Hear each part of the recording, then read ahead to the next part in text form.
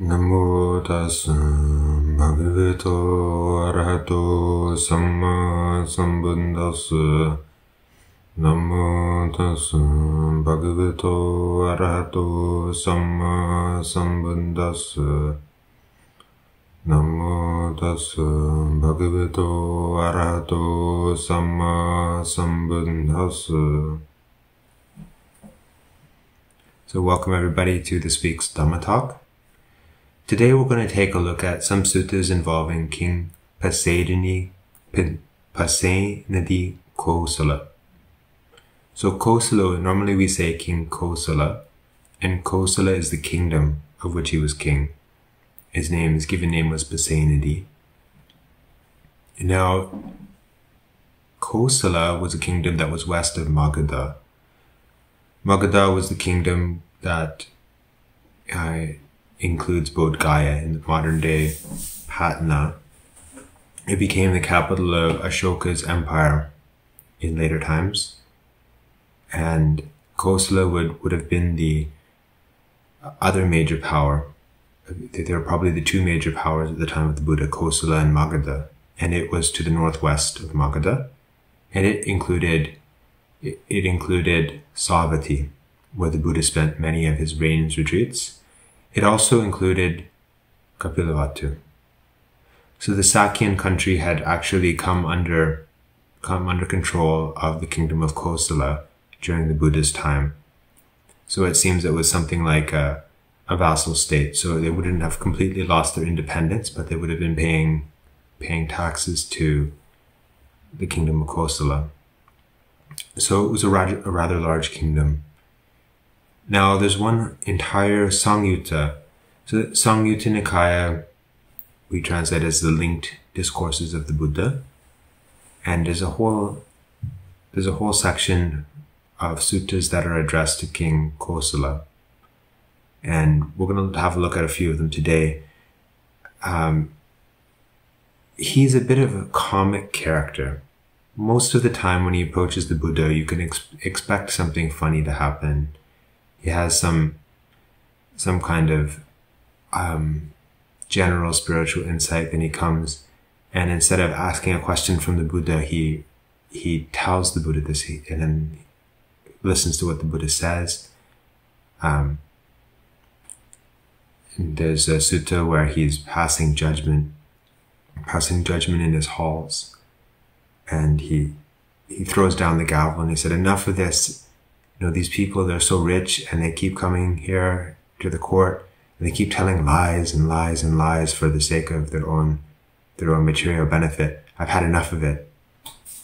But even though he has that sort of character, he's sort of tired of other people's lies and everything.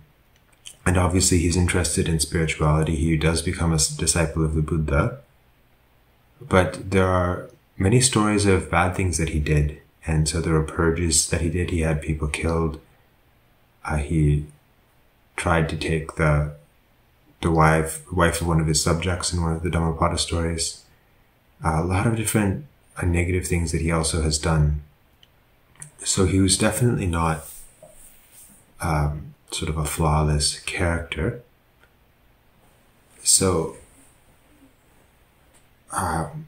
but in the Kosala Samyutta that we're going to be looking at today, a lot of the suttas are involving issues that specifically relate to people who are sort of living a lay life. There's not a lot of stuff about meditation, but we can get some important lessons from it and some things that actually do influence our meditation.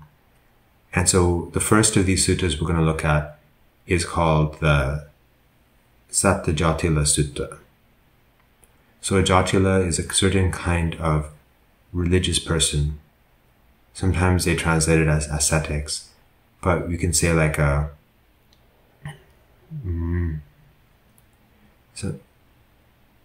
wandering mendicant is another way to translate it. The Jatilas were the ones who had these long dreadlocks, and in India today still, you can see that some of the mendicants have their hair all done up in these dreadlocks. Sometimes that they're all bound around their head like a turban. Sometimes they might be hanging down. And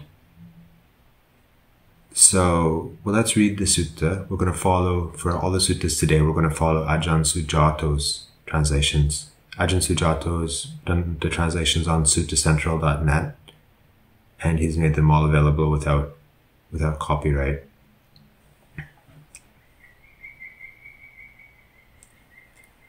At one time, the Buddha was staying near Savatthi, in the stilt longhouse of Migara's mother in the eastern monastery.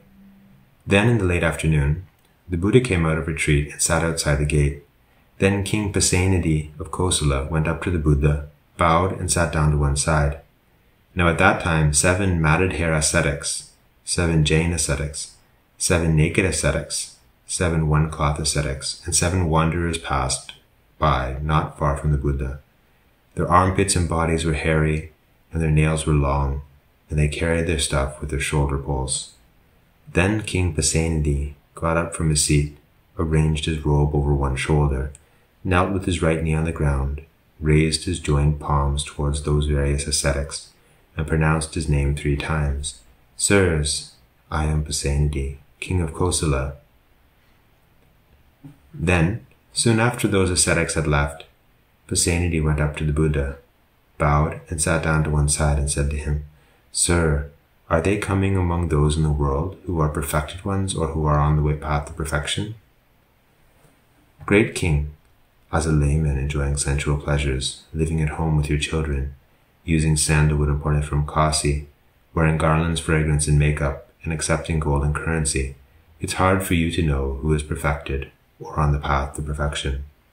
You can get to know a person's ethics by living with them, but only after a long time, not casually, only when attentive, not when inattentive, and only by the wise, not the witless.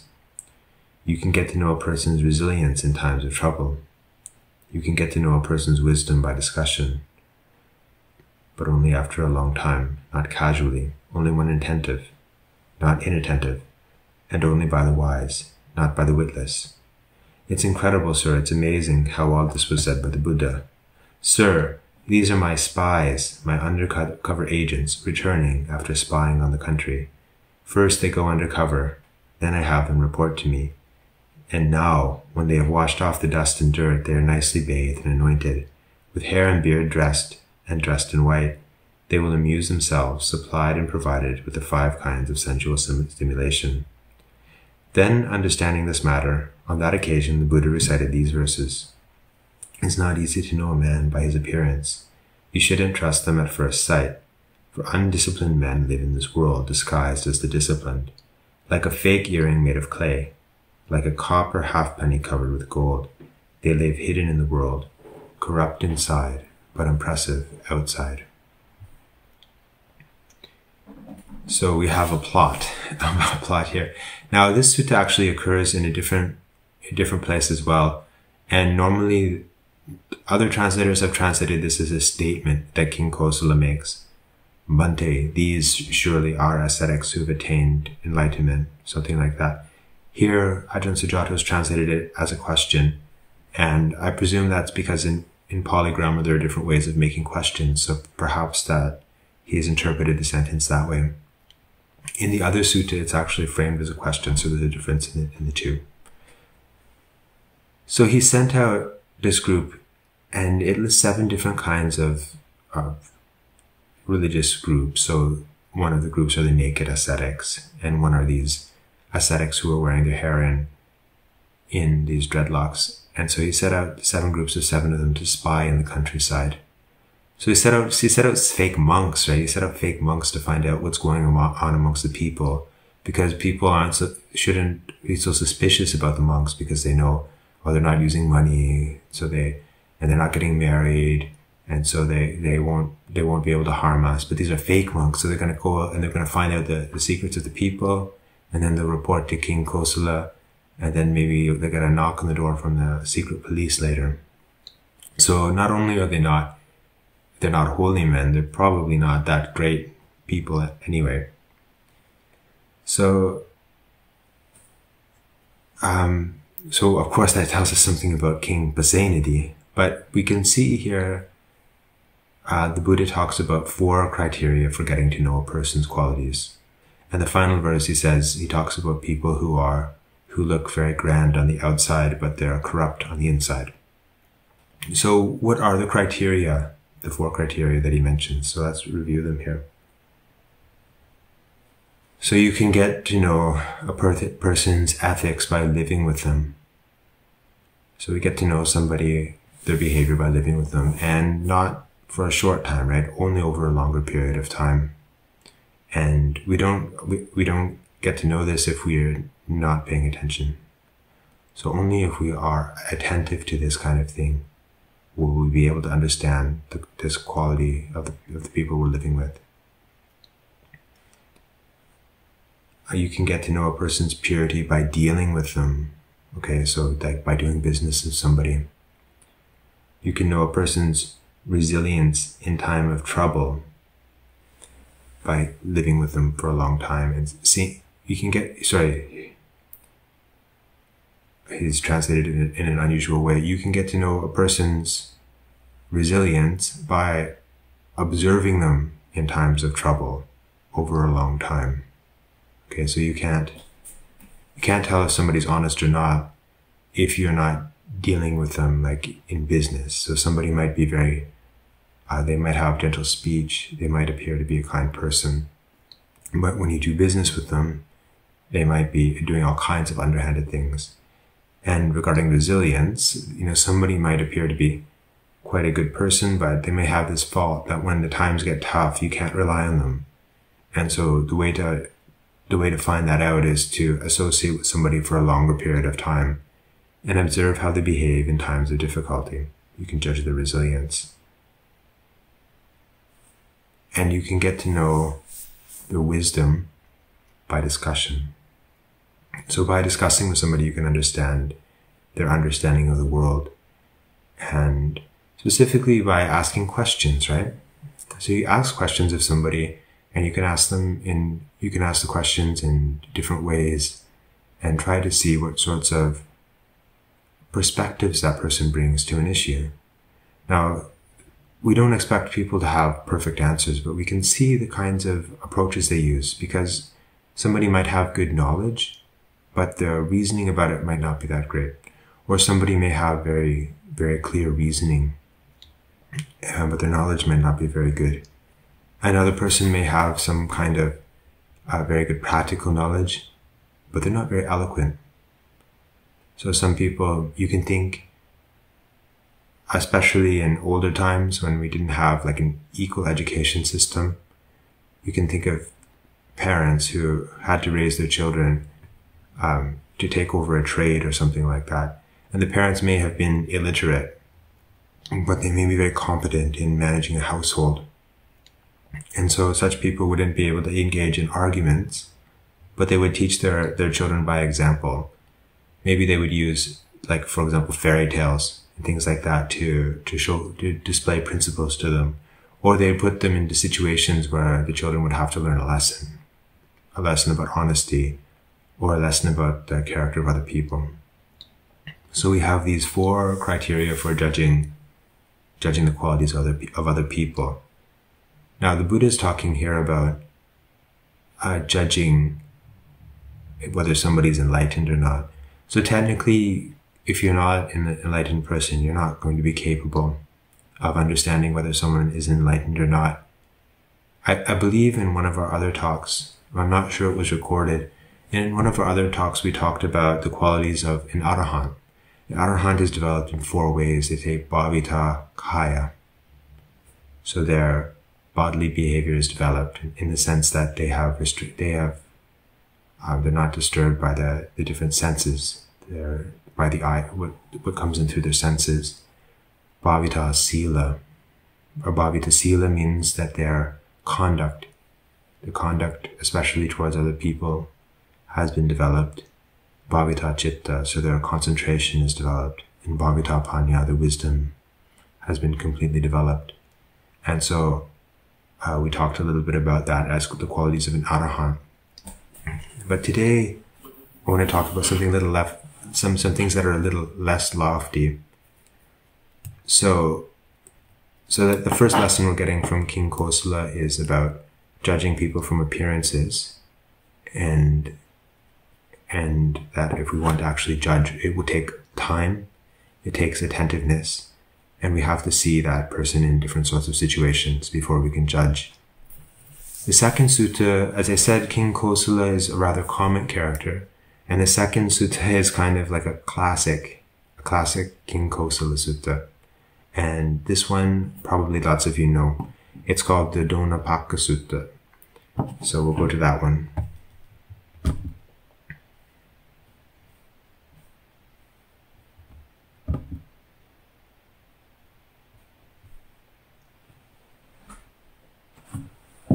Now at that time, King Pasenadi of Kosala used to eat rice by the pot.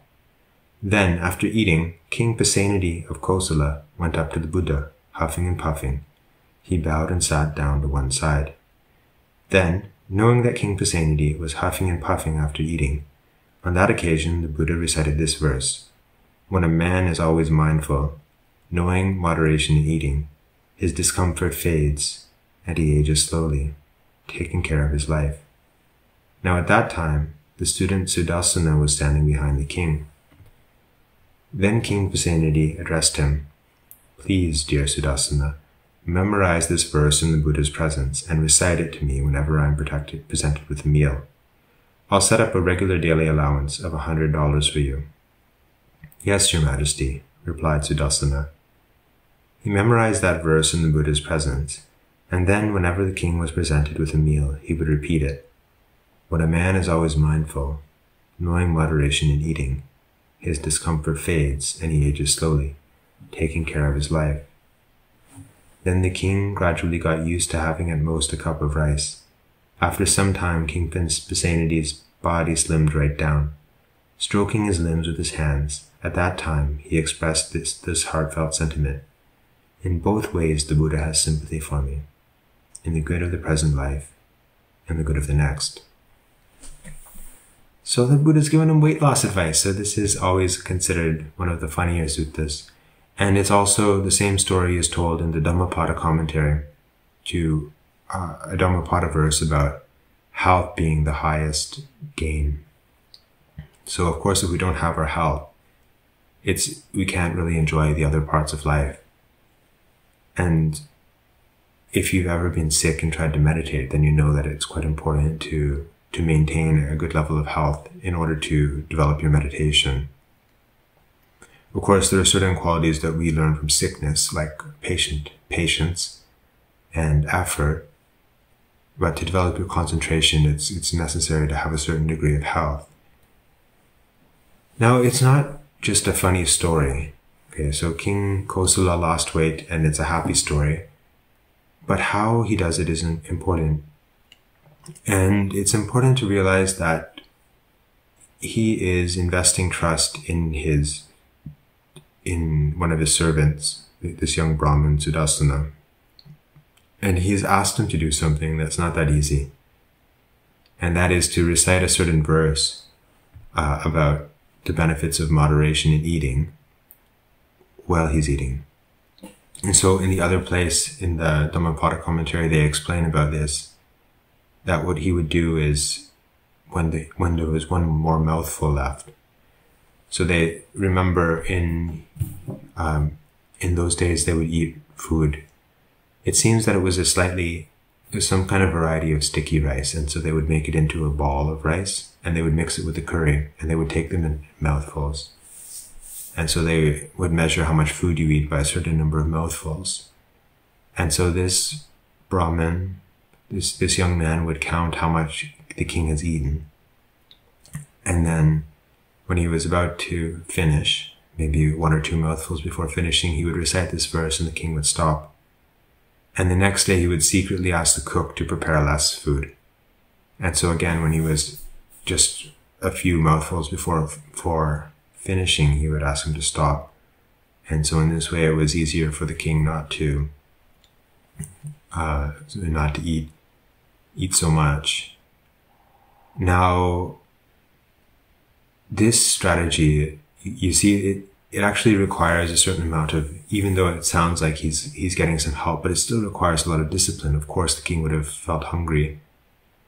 But notice how he's done this. He's asked the Brahmin to remind him of the benefits of his behavior right at that time. So we talk about, for example, if somebody, I don't know if they do this now, but in past days when someone was trying to quit smoking, they would try to change the schedule of their smoking. So they would measure when they would give them a timer, and then the person could only smoke when the timer rang. And so they made the timer ring like at really inconvenient times. So they'd have to wake up in the middle of the night and smoke or something like that. And so eventually they would in theory get sick of smoking. So this is an opposite. This is sort of the opposite strategy from that. This is reflecting on the benefits of losing weight. And so he's given him this verse on the benefits of that.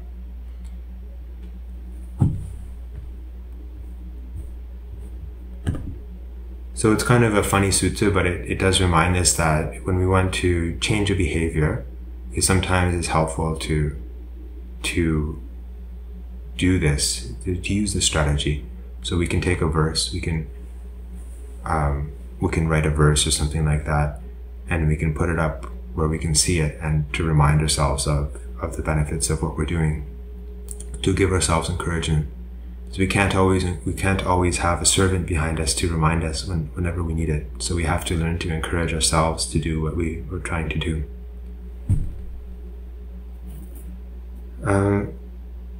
So the last one, so those two suttas were a little bit funny. The last one's not really a funny sutta. It's a meditation on death. And it's also another very famous sutta involving King Kosala. And it is the story of the mountain, Pabadupama Sutta, the simile of the mountain. So we'll read that sutta briefly.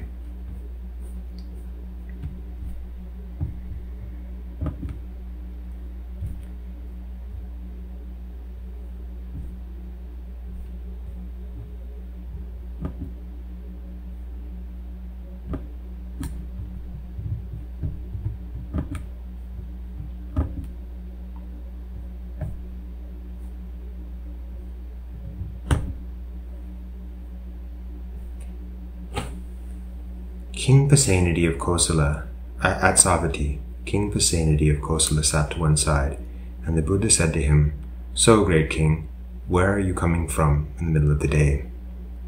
"Sir, there are anointed aristocratic kings who are infatuated with authority and obsessed with greed for sensual pleasures. They have attained stability in the country, occupying a vast conquered territory. Today I have been busy fulfilling the duties of such kings. What do you think, great king? Suppose a trustworthy and dependable man were to come from the east. He'd approach you and say, 'Please, great king, you should know this. I come from the east. There I saw a huge mountain that reached the clouds, and it was coming this way, crushing all creatures. So then, great king, do what you must.' Then a second trustworthy and dependable man were to come from the west, a third from the south, from the north, a fourth from the south. He'd approach and say, 'Please, great king, you should know this. I come from the south. There I saw a huge mountain that reached to the clouds, and it was coming this way, crushing all creatures. So then, great king, do what you must.' Should such a dire threat arise, a terrible loss of human life, when human birth is so rare, what would you do?" "Sir, what could I do but practice the teachings, practice morality, doing skillful and good actions? I tell you, great king, I announce to you, old age and death are advancing upon you. Since old age and death are advancing upon you, what would you do?" "Sir, what can I do but practice the teachings, practice morality, doing skillful and good actions?" So the sutta goes on, but that's the gist of it. So King Kosala is, his kingdom has become stable, and kings in those days, essentially they were not constrained by rule of law, or not very much, and so the kings would be able to do all kinds of things that we would consider completely unethical in those times. and they wouldn't be punished for it. They didn't have they didn't have like a common religion or something like that would restrain the behavior of kings. And so the Buddha asks him what he's been doing. He says, well, I've been doing whatever rich guys do, whatever kings do when they don't have other stuff to do. And so then the Buddha is reminding him of aging, sickness, and death. And he says, given the preciousness of human life, if there were mountains coming at you from the four directions, and it would seem that death is certain, what would you do? And so he says, well, I would practice the Dhamma. I would keep my sila. I would be generous. I would meditate. He says, well, it's true that these four mountains are coming. Definitely you will die. And so what should you do? And so reflecting on that, King Kosala says, yes, I should be practicing the Dhamma. I should be meditating. I should be keeping precepts. I should be giving alms, etc. So you can see from these three suttas the nature of King Kosala. We can say he's not very wise. He doesn't see solutions to problems very well, but he is very amenable to advice, and that's his good quality. So when the Buddha gives a teaching, then he accepts it with gratitude. He's not too proud. He doesn't say, what, do you think I'm an idiot? He listens to what the Buddha says, he thinks about it, and then he agrees with the teaching, and he tries to follow it. So he, in the first sutta, he agrees that this 49 ascetics that are coming back to the palace, that they're not actually arahants. And he listens to the Buddha's teaching about the 4 ways that we learn about a person's character. In the second sutta, he listens to the benefits of losing weight. And we can see from the sutta, he comes to the Buddha and he is huffing and puffing. And so normally when we approach the Buddha, we just walk up slowly and bow, right? If you approach a Buddha statue, you go up and you slowly and you bow 3 times. So presumably that's what he was doing. And even that was too much. He was so overweight. And so he took the advice and he told his Brahmin student to recite those verses for him, and he was able to lose weight. And then in the last example, the Buddha points out the heedlessness of his life, and King Kosala doesn't become upset. He reflects on it and he says, yes, it's true. It's true, this life is short and then death is certain, so I should be practicing in accord with the Dhamma. So these are all examples these are all suttas from the Kosala Vagga of the Samyutta Nikaya.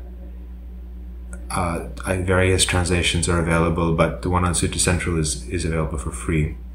Bhikkhu Bodhi has probably the most popular translation. He's translated, I think it's called The Connected Discourses of the Buddha. It's available from Wisdom Publications. Ajahn Sujato's translation is available from suttacentral.net. And Kosala Vagga is the third group in the first section. There are 5 sections. The first section is Sagata Vagga, a section with verses, and of those, the third section is Kosala Samyutta. So if you're ever reading through the suttas and you want something a little bit lighter, so that might have some humorous story and not too complicated Dhamma, it's a good place to start. So I wish that all of you may be happy, healthy, peaceful and content, and swiftly attain the peace and Nibbana. Sadhu, sadhu, sadhu.